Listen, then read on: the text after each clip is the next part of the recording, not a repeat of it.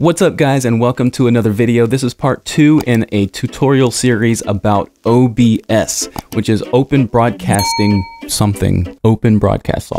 OBS is an open broadcast software that allows you to stream from any camera to the web using your computer.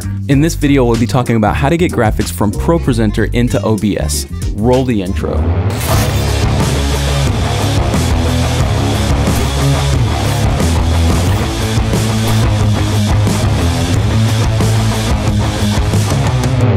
Alright, since this is a Tuesday and this seems like it should be a pretty short tutorial, why not throw 2 minutes on the clock and make it an official Peter McKinnon style 2-minute Tuesday?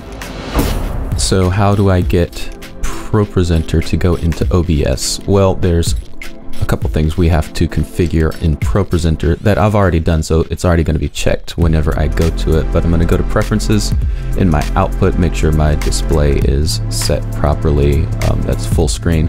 And then the only thing different that you need to do to get it into the same OBS that you're running ProPresenter on is enable siphon. So we're going to enable siphon right there. Should be good to go. I'm going to play this piece of data right here. I'm going to go to my OBS. Now, instead of capturing a window, yeah, I want to delete that. I'm going to click the plus and then go to my siphon client. And then from the drop-down window, I'm going to add my ProPresenter. Okay, now I can come down here, right-click that, and I always forget where this is. Transform, fit to screen. And there we go, ProPresenter inside of OBS. And that's it, guys. I think we're ahead of schedule. What can we do now? I miss you guys. I miss people. I haven't been out in a while. Have you guys been out in a while? What's up with that coronavirus thing? Chilling at home isn't all it's cracked up to be.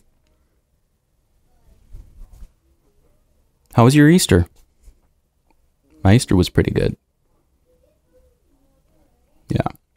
Hey, that's it for this video, guys. If you liked it, go ahead and give it a thumbs up. If you want more videos like this, subscribe to my channel.